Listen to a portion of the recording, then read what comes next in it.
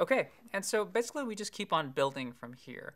Now, so far I've been using Impact XT, but you can use any virtual instrument that you have within Studio One.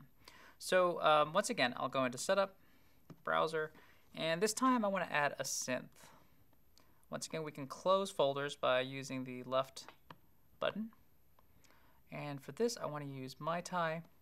I'll open up to look at my presets, and let's do Poly. You can scroll down here, and let's find something. Let's try this. So once again, I hit select, it'll close the browser, and now MyTie has popped up. So now the orientation of Atom has changed a little bit. You'll notice that the pads have changed colors. So any pad that's yellow is the same as the white key on a piano. Any pad that's blue is the same as a black key on the piano.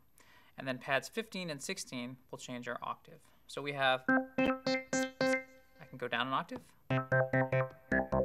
or go higher. Up to 3 octaves up or down. So let's use this synth and see what we can come up with within the context of our song.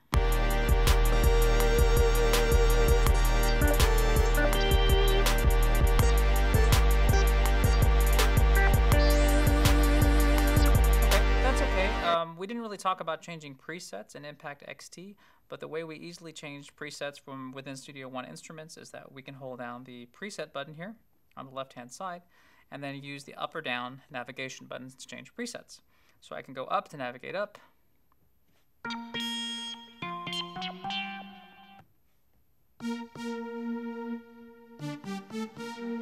So let's say I like that. Cool. So let's put this into our song.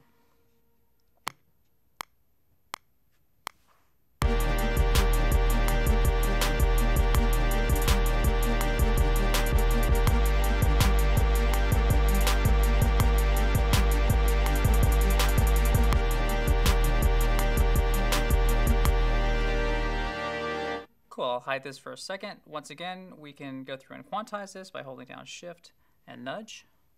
So that's it. Please check out our other videos. We'll see you again soon.